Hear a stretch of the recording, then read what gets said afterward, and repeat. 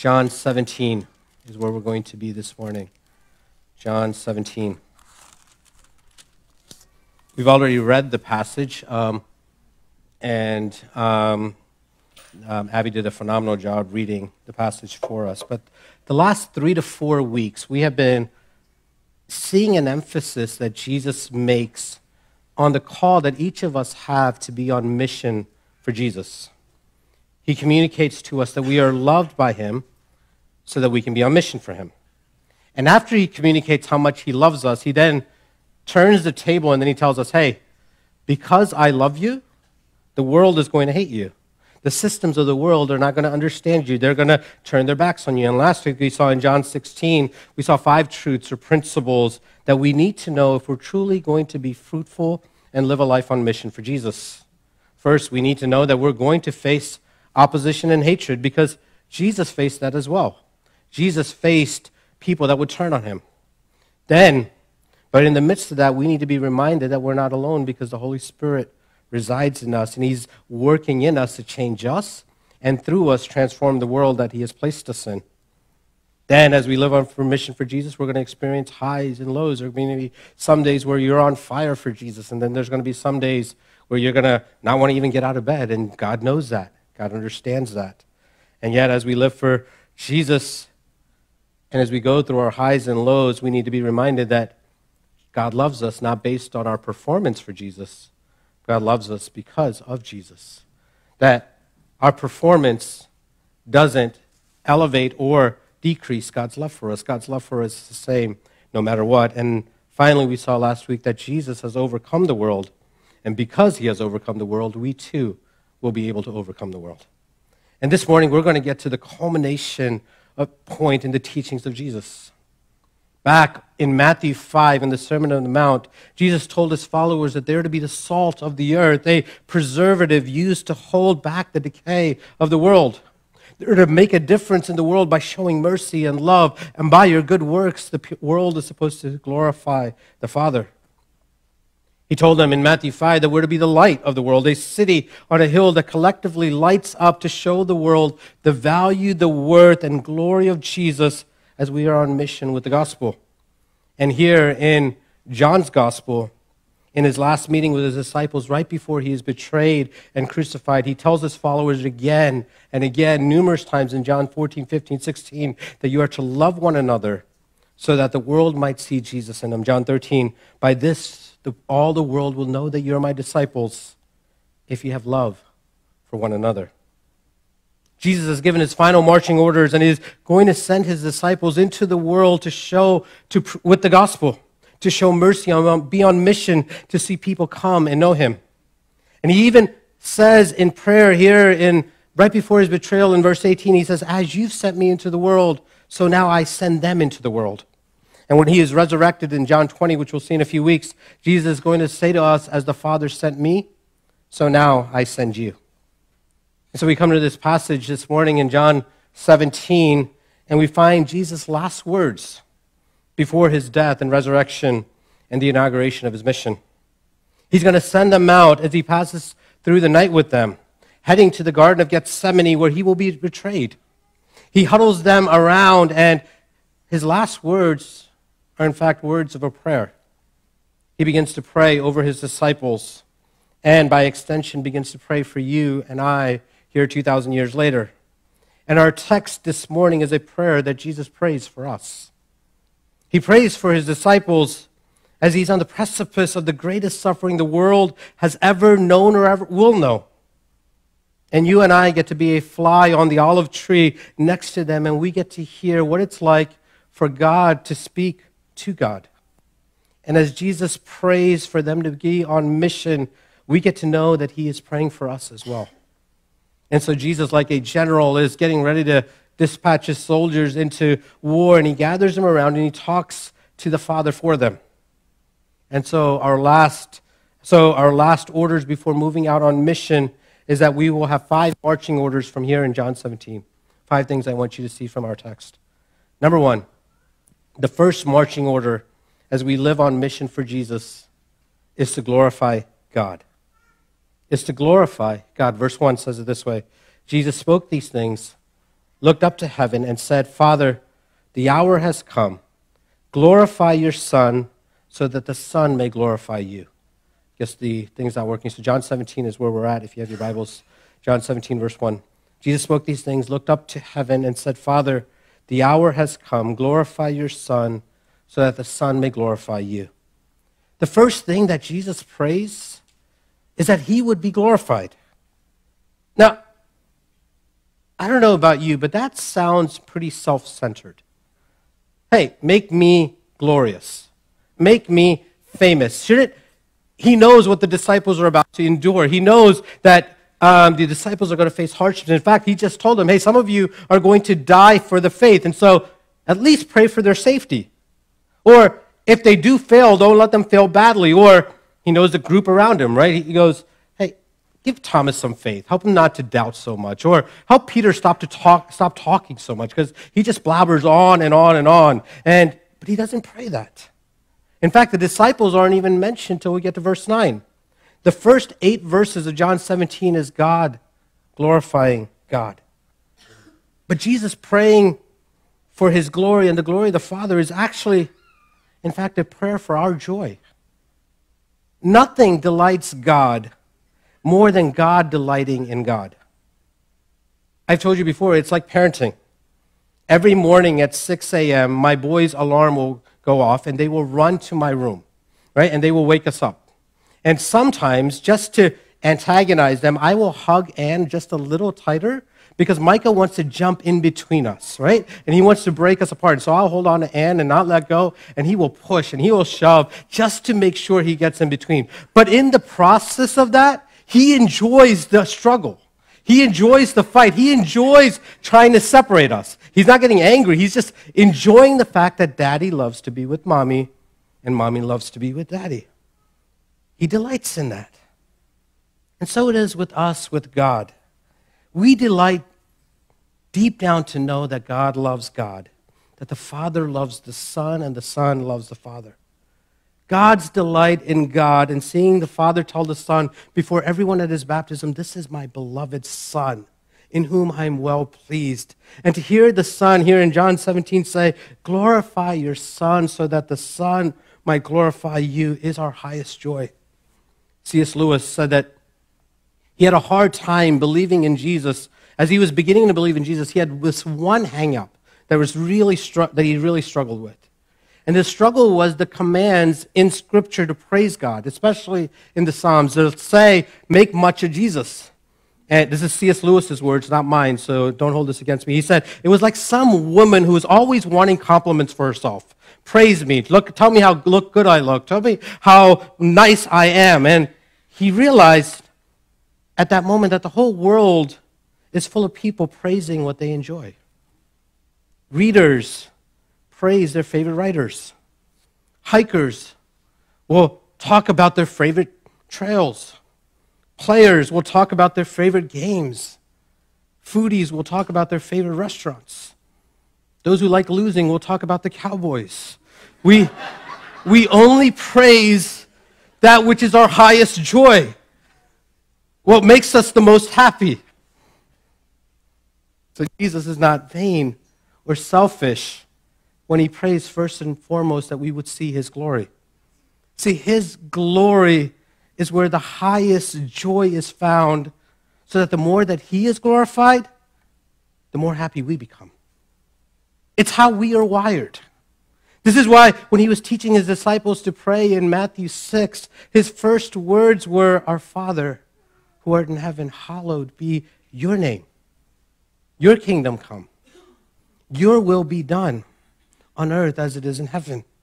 Because, friends, this is where our greatest joy is found. See, our problem is that we tend to think that we would be more happy if our kingdom comes, if our will is done, that if God would just give us whatever we want. And see, but Jesus wants us to center our mission on his glory, because if we don't, we'll end up striving for what we think is best for us. And in doing so, we'll try to make every effort to simply ensure comfort and ease and the least amount of trouble possible. And we'll be at the end miserable because the mission will fail. we will realize that the things that we pursued ultimately disappoint us. But in order to get the heights of joy and mission to succeed, it is going to require a lot of pain. It's going to require a lot of suffering. And it's a really hard prayer for us to pray, your kingdom come, your will be done, instead of my kingdom come, my will be done. Your kingdom come is a dangerous prayer. It means the death of your own sovereignty. It means that your life will be shaped by the will of someone else. It means that you will experience the messiness, the discomfort, and the difficulty of God's refining grace. It means surrendering the center of your universe to the one who alone deserves to be there. It means loving God above all else and loving your neighbor as yourself. It means experiencing the freedom that it can only be found when God breaks the bondage to yourself. It means finally living for the glory of the one who is truly glorious, the glory of God. Look at verse 2. For you gave him authority over all flesh, so he may give eternal life to all you have given him. And so here Jesus is explaining how he will be glorified, and it will be a divine gift exchange. Christmas just passed, right, a few months ago, and you've probably experienced either a work family or a family event, a work party or a family event where maybe you drew names and had to exchange gifts in the room. And then God has this kind of gift exchange here. If you look at verse 2 and verse 3. Go down to verse 6. I have revealed your name to the men you have given me from the world. They are yours. You gave them to me, and they have kept your word.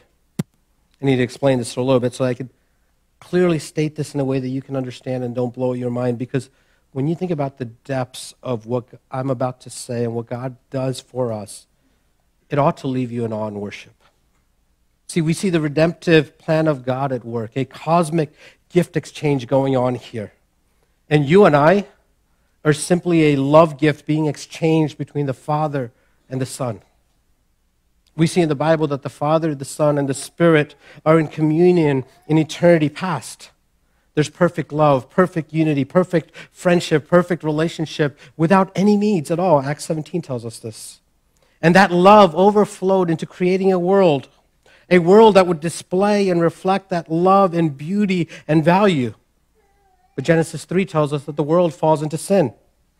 But that was all part of God's plan. Ephesians 1 tells us that the Father would choose some to be his children. And then he would send his Son to rescue those children from the domain of sin. He would die on the cross and rise again, conquering sin and death and hell and Satan. He would ascend into heaven in Acts 1. And because he ascends into heaven, the Spirit will descend and indwell on his children. And all these that the Father has been given the Father has given to the Son will one day be with the Son in heaven one day. And we, like a gift, will be given to the Father by the Son. And says, here are your children, so that we could worship him forever. But the Father will turn around and in an amazing act of love will turn around and give us back to Jesus so that we can adore Jesus forever. And it is us making much of Jesus forever that will make much of the Father forever. The Father is happy when the Son is praised and worshiped and adored. And in the end, we are given to Jesus, and Jesus gives us eternal life. And what is that eternal life? Is it jumping through these cloud loops with this fancy-looking harp and singing songs all the rest of eternity? Is it eternal life being sin-free?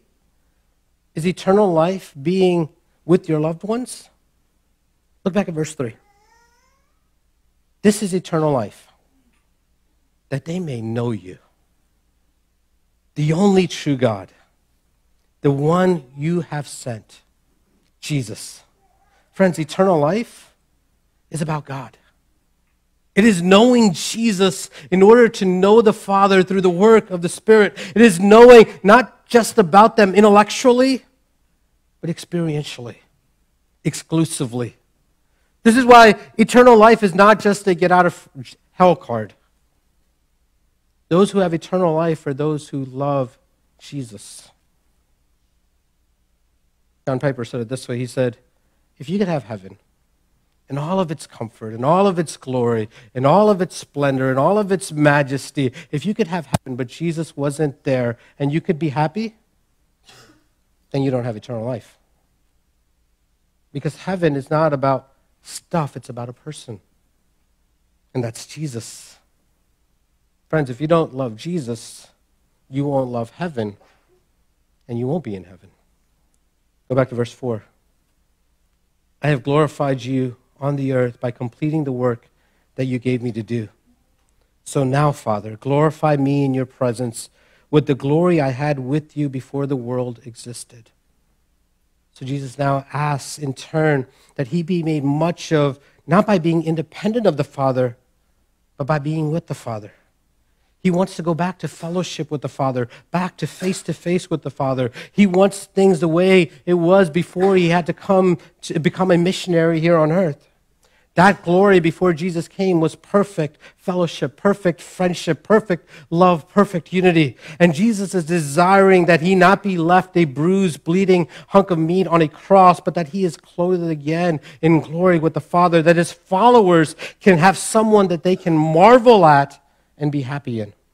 Verse 7. Now do they know that all these things you have given to me are from you, because the words that you gave me I have given them.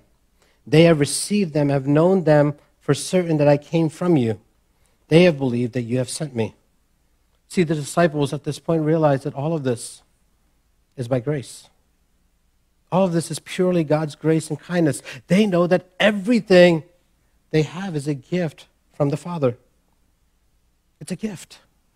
It's given to us. And Jesus wants his disciples to know that the first thing he wants of them is the glory to be shown in them. And his glory will be shown when they understand that the whole reason they are his and the whole reason that we are sent is because of God's grace and kindness in our lives. Jesus wants us to be people who would marvel at the glory of Jesus, at the grace of Jesus. Our first marching order is glorify God, because when we do, we will be the most happiest of people. Marching order number 2, trust God. Trust God. Verse 9, I pray for them. I'm not praying for the world, but for those you have given me, because they're yours. Now Jesus begins to pray for his disciples. And I love that this is in the present tense. It's not in the past tense. It's in the present, meaning that Jesus is still praying for us today. This is a foreshadowing of the resurrection. Jesus will not stay dead. Let me read you a passage from Hebrews. Listen to this. Hebrews 7 says it this way: the former priests were many in number. Why? Because they were prevented by death from continuing in office. But he, Jesus, holds his priesthood permanently because he continues forever.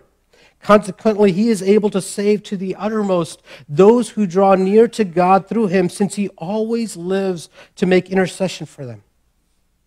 In the old covenant, the priests would die, so they were never able to continue on as priests.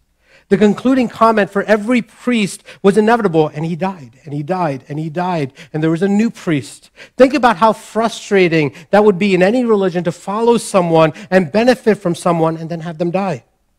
Think about a priest or a pastor that helps you connect you to God. We experience this frustration even now in many areas of our lives. You move to a different state, and you lose friends in your old state. You got to find a new doctor, a new community of faith. You change, our country, we change its presidents every 4 years or 8 years. And more personally, a spouse dies, leaving another spouse alone. Death brings everything to an end. Even those we divulge much of our life to and share much of our life with. It's hard to start over with a new neighbor, a new school, a new job, a new house, a new doctor, a new pastor, or even more of a new spouse. But Jesus, on the other hand, since he's a priest forever, continually lives, and his priesthood is permanent and non-transferable because he will not stay dead. You and I will never have another high priest. He will always hear our prayers. He will always listen to our prayers, and he will always know what we need. Think about this. Jesus is the one who heard the prayers of our grandfathers and our grandmothers, who heard the prayers of the historic heroes of our faith.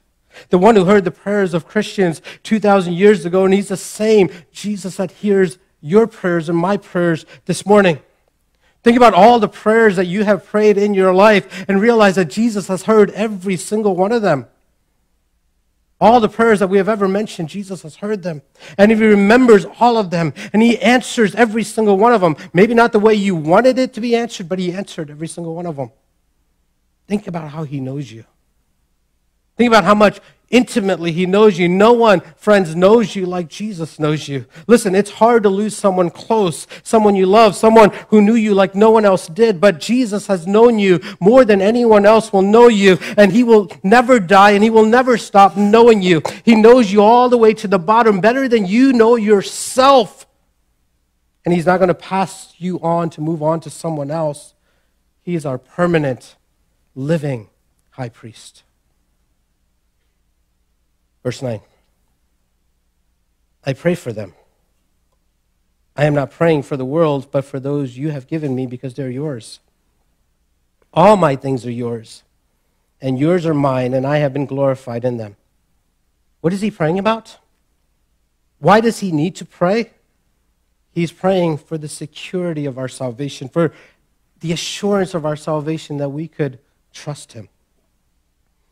Listen, friends, you can keep yourself no more saved than you actually saved yourself in the first place. The same power that saved you is the same power that will keep you. You didn't find Jesus. Jesus found you. Jesus saved you. And if Jesus started a work in you, Scripture says he will finish that work in you. Some of you need to hear this because you are constantly questioning when you fail and when you sin, am I saved? Does Jesus still love me? If he started the work, he will finish the work. The same power that saved you is the same power that will keep you. Whenever we sin, Jesus doesn't say, okay, that's one too many, I'm done with you, I'm moving on to the next person. Jesus looks at you and says, Father, put that on my account. He's mine. I bought him with my blood. He will always pray for us. He will always hear us. He will always intercede for us. He will never give up on you. Look at verse 11. I am no longer in the world, but they are in the world. I'm coming to you. Father, protect them by your name, those that you have given me, so that they may be one as we are one. Jesus is headed to the cross now. And he's headed to the grave now. And so he asked the Father to keep them close, to preserve them, to watch over them, to protect them, to guard them. But I love how Jesus here calls him Father. Because when people wonder if they can lose their salvation, you need to be reminded that he is our Father. Now listen, I know that some of you might have had crummy dads, absent dads, abusive dads. And when you think of the word Father, that's not a good imagery. But listen, our Father in heaven is the best of fathers. He is the Father you wish you had, but even better. He doesn't walk out on his children. He doesn't leave them unprotected because he loves them. He's your Father. He wants you to trust him, that he is a loving Father and that he has you, always has you, and will never let you go. Verse 12. While I was with them, I was protecting them by your name that you have given me. I guarded them, and not one of them is lost except the son of destruction, so that the scripture may be fulfilled. Jesus says he kept them safe. He defended them, and he looked after them. And now he is entrusting us to the Father. And Jesus brings up the obvious argument against eternal security. That's Judas. Judas' departure was evidence that Judas was never really part of Jesus, that Judas was never in love with Jesus. It was all part of God's sovereign plan written in scriptures long before. Judas' betrayal, friends, didn't catch Jesus up by surprise. It was always going to be this way. Listen, if you're going to live your life on mission for Jesus, into a world that hates you and a world that will reject you, if you're going to rescue and restore a people that mock you and want nothing to do with the gospel, then you're going to need to do it for God's glory, and you're going to need to be anchored. You need to know that the boat that you're on will not capsize. You need to know that Jesus will not abandon you. You need to know that Jesus will not forsake you. You need to know that the rope that is tied around your waist is tied to Jesus on the other end, so that as you go into the dark holes of this world, that you are held tight by a loving Savior and known and heard by Jesus himself, that when you call on him, he hears you. Number 1, glorify God. Number 2, trust God. Number 3, be filled with joy. Be filled with joy. Verse 13. Now I'm coming to you, and I speak these things in the world so that they may have my joy completed in them. Notice, Jesus wants them to be satisfied in himself so that they are on mission. My joy. Jesus, friends, wants us to be happy missionaries, which are typically the most effective kind, by the way. I don't know if you were really moved by a guy who was really angry and yelling at you how sinful you are, and just thought, oh, wow, I want to be like him, right? He wants us to be happy people. He wants us to be full of joy. He wants us to communicate to the world that God loves you, that God has delighted in me and called me his son, and he wants you to know that as well. And friends, this is not a joy that is minimal or temporary. This is a deep down confidence that God has us, and that God is working through us, and that God is going to be glorified in us. But friends, there are 2 things that will try to swipe our joy away from us: the world and Satan. The world and Satan will try to take our joy from us. Look at verse 14. I have given them your word. The world hated them because they were not of the world, as I am not of the world. I am not praying that you take them out of the world, but that you protect them from the evil one. Listen, and Satan knows better than you know that God has wired you in such a way to desire satisfaction. And Satan knows that satisfaction is found in Jesus. So he wants you to try to be satisfied in something else. And the world is simply a tool in the hands of Satan. He's always pulling this bait and switch tactic with us. He dangles things in front of us to get us off of mission from Jesus, to get us to stop pursuing Jesus. He's trying to get us to build our own kingdom and invest in our own kingdom, to pursue our own happiness. He wants us to seek our kingdom first and to our will to be done, having us believe that the most satisfying thing is whatever we desire. But friends, that's a lie.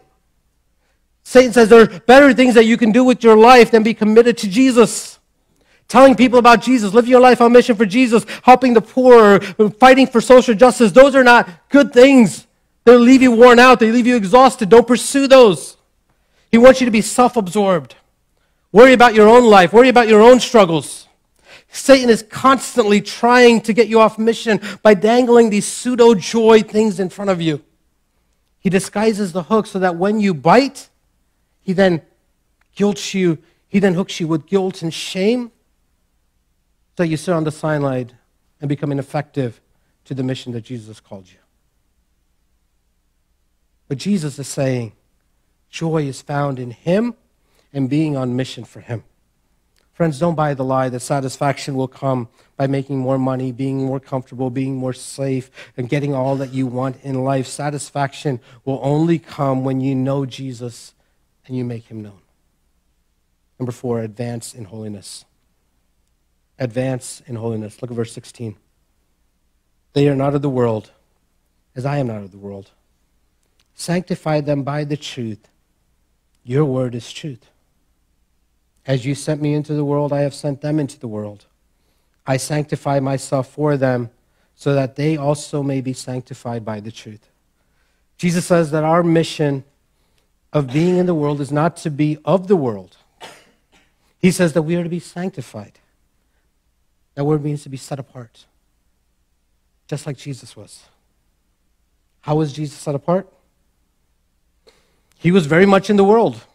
In fact, the world would accuse him of being a drunkard and a sinner because of the places that he went and the people that he associated with.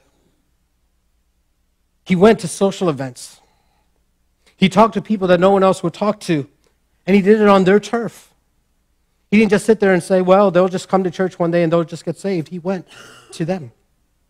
Jesus was in the world. Jesus lived among them. But he didn't become part of the world system. Jesus didn't give in to the values of their time. He was a single guy that had many single lady friends, but he wasn't a womanizer or sleeping around. He and his disciples had money, but they didn't spend it all on themselves, but they gave it away, especially to the poor. He had all the power in the world, and he didn't use it to squash the Roman government or annihilate the religious leaders that stood opposed to him. Instead, he used the things that were entrusted to him to heal, to mend, to forgive. And you and I are to operate as missionaries in our cultures much of the same way. As followers of Jesus, we believe that sex is a gift from God to be celebrated within the confines of marriage. We believe that money is given to us by God to provide for our needs and to help meet the needs of others. We believe power is given to us to serve, not to step on people on the way up the corporate ladder so we can get our positions and power and authority. Bottom line is that we are constantly striving to strike a balance between being a kingdom of priests and a holy nation, between being in the world but not of the world, between being in isolation and engaging in the community that God has placed us in. And friends, this is what the essence of what ministry or being on mission is. And we constantly need to define that in the culture that we find ourselves in. This is why you cannot do this thing by yourself. This is why you need to be in community. This is why you need to be in Bible studies with men and women around you to say, hey, pursue Jesus, follow Jesus. Yes, that sounds appealing, but listen, that will leave you disappointed. You need people in your life to speak that into you. The followers of Jesus are permitted neither the luxury of compromise nor the safety of disengagement. But many times, we end up as Christians leaning toward one side or the other. Many Christians can be escapists. The Pharisees did this because they were contaminated by the world. 3rd century Christians fled to the deserts of Egypt because they didn't want anything to do with the world. And the rise of monasticism happened because Christians wanted to be separated. And that can happen today when you guys are only with other believers. When we isolate ourselves from the world and fail to engage with non-believers because we're so absorbed with our Christian subcultures. And we need to be careful of that. The mission is to remain in the world, not run away from it like Jonah did, but be like Jesus and live in it. Christianity was never meant to withdraw a man from life in the world. And yet I see the church many times running from the world. And Jesus, in this passage, in this prayer, is sending us into the world and reminding us that he has us in the process. So how do you determine the balance between being in the world and out of the world? Verse 17. Sanctify them by the truth. Your word is truth. See, the truth of Scripture is our compass, is what guides us. Is the truth of Scripture is what keeps our compass pointing north. We are to be sanctified by it, get our directions from it as we are sent out. Jesus doesn't sanctify you, reveal himself to you in order for you to just simply sit and soak and sour. The goal of being set apart, the goal of being made more into the image of Jesus is so that you and I can be on mission for Jesus. It is to make you a better, more effective missionary for Jesus. Holiness is being like Jesus, not just abstaining from certain things that the church says is bad. It is becoming more like Jesus. Jesus was a man on mission to seek and save the lost. And so if you want to be holy and like Jesus, you need to be on mission for Jesus. You can't isolate yourself. So our goal as missionaries is to avoid the conservative tendency to stay out of the world, but to avoid the liberal tendency to become part of the world. As followers of Jesus, we're not called to be conservatives or liberals. We are of a different kingdom. We belong to a different leader. We march to the drumbeat of a different drum. we pursue Jesus. It is the truth of scriptures that will keep us balanced, constantly going back saying, what does the Bible say? What does Jesus say? What is Jesus calling me to do? Some of you need to get out of your Christian ghettos and engage and build relationships with lost people and others in need. Others of you need to repent because you've compromised, that you've made, then you've engaged more in the world, and the world doesn't know that you follow Jesus or love Jesus. You become so much like the world that they don't even know. Listen, if the shoe fits, wear it.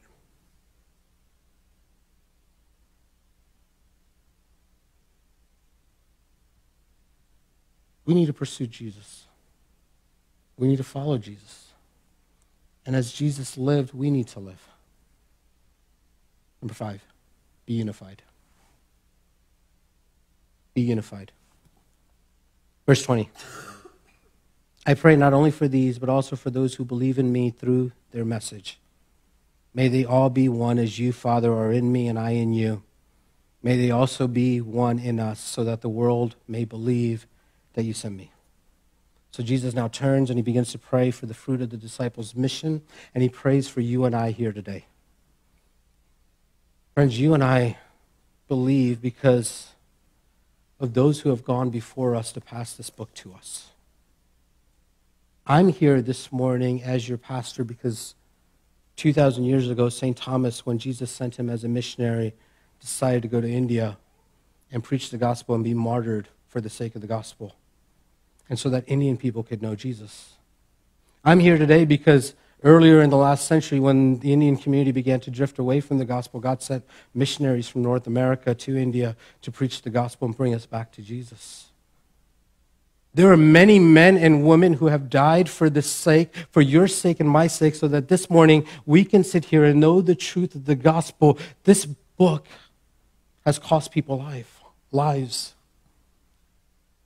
And the only way that you and I will carry it out is not individually, but corporately as a local church. And Jesus again comes back to this topic. You're to love one another. You're to love one another, and you're to be unified together. Now listen, this unity is not uniformity like we all wear matching white shirts every Sunday morning. That's not what Jesus is saying. We should be different. We should have different opinions. We should have different convictions. We should have different approaches to mission. But underlying all that stuff should be our love for Jesus, our love for one another, and love for the truths of the Bible. I am amazed at how different we are. I am constantly reminded. We've got folks that will bleed red politically. We have folks that will bleed blue politically. We are a purple church. We're a mix of everything. We have folks that are socially conservative, financially conservative, and on the other side. We have folks that think differently, believe differently. We came from different backgrounds. And what makes us unique is our love for one another. Is that we will gather together week in and week out, not just simply gather and depart, but we would genuinely love and care for each other. Friends, I don't know about you, but what God is doing in our midst is an answer to the prayer that Jesus prays in John 17. What we have here is special. And I don't say that simply as your pastor. I say that because I've never dreamed this could happen. But Jesus did it. And he did it for his glory and his honor, underlying all the extra stuff that should divide us, should separate us, should keep us away from each other, is our love for Jesus, our love for one another, and love for the truth of God's word. We each individually need to be living in loving communion with God, and then in loving communion with one another that will result in God's presence through us, touching the world in forgiving, cleansing, healing, liberating, transforming grace. Look at verse 22. I think I'm almost done. I've given them the glory that you've given me. May they be one as we are one. I am in them and you are in me. May they be completely one so that the world may know that you have sent me and have loved them as you have loved me. See, our unity isn't about us. Our unity will show the world that Jesus is a loving rescuer. The world should be able to look at us and see that we have been changed by grace from the inside out and that we have a love for one another that just doesn't make sense. The world will know that God has sent Jesus simply not just to pronounce it to be, but when they see Jesus' life in us, they will see Jesus through us.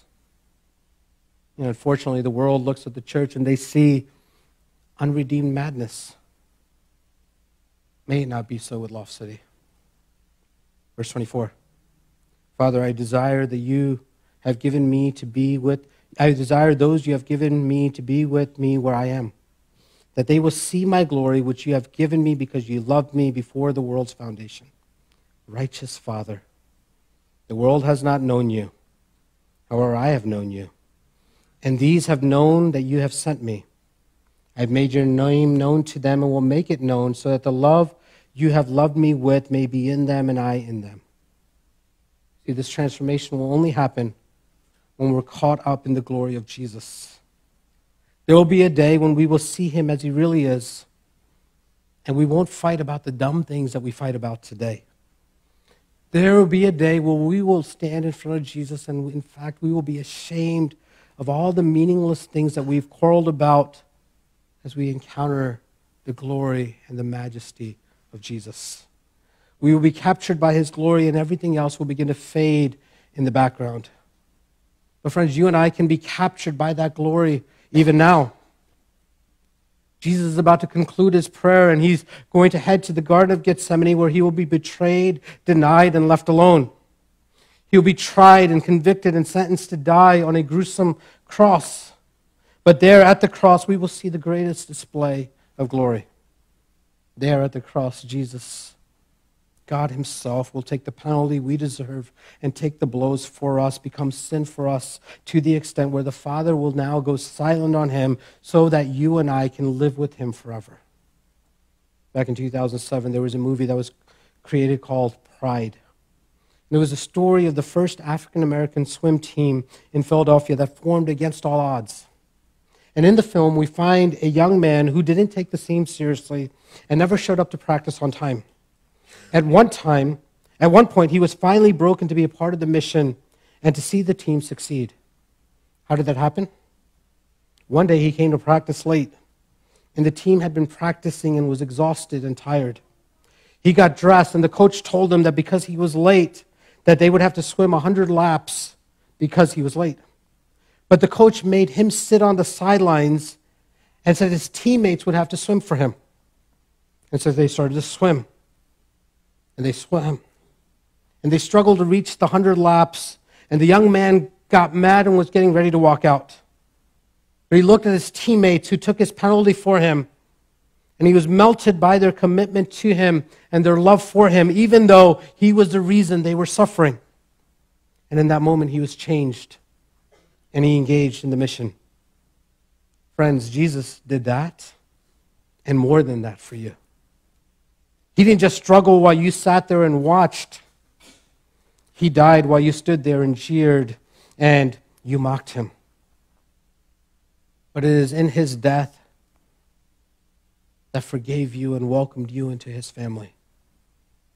And it's the same that moves you to be sent just as you have been sent. Verse 18 says, as he sent me into the world, I also send you into the world. As we go into communion, would you reflect on Jesus' prayer here? Can I invite you to just close your eyes and just listen as I ask these questions and just meditate for a second?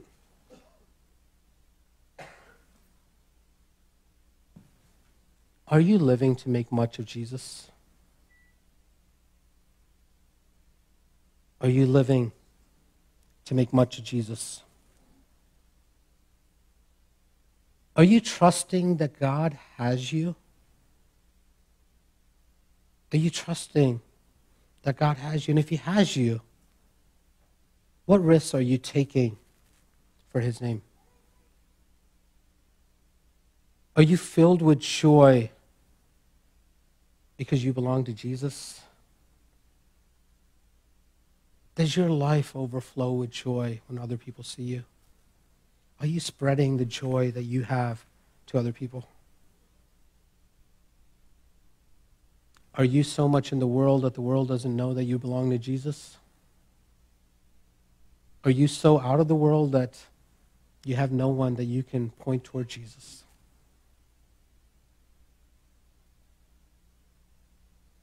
Are you on mission for Jesus, or are you just taking up space? As the Holy Spirit convicts you this morning, as the Holy Spirit ministers to you this morning, would you respond to him? Would you respond to what Jesus is asking of you this morning? Maybe he's dealing with you in a way different than he's dealing with me. But as he ministers to you, would you respond? When you're ready this morning, if you're a follower of Jesus, today you can come to the table.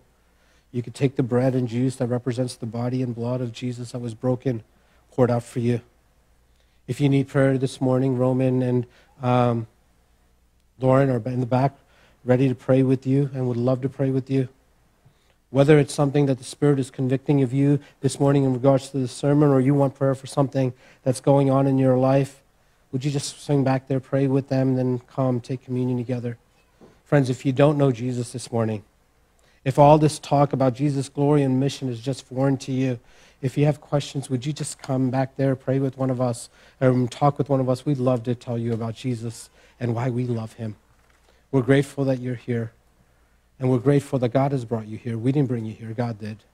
And we want you to love Jesus and follow Jesus and encounter Jesus the way many in this room have. And would you respond to him this morning? So would you take a moment? Would you just meditate on the questions? Would you ask Jesus to make you more like him? And then when you're ready, would you come, grab the elements from the table, and let's worship as we remember the finished work of Jesus that has allowed us to be a part of his family this morning. Let's worship.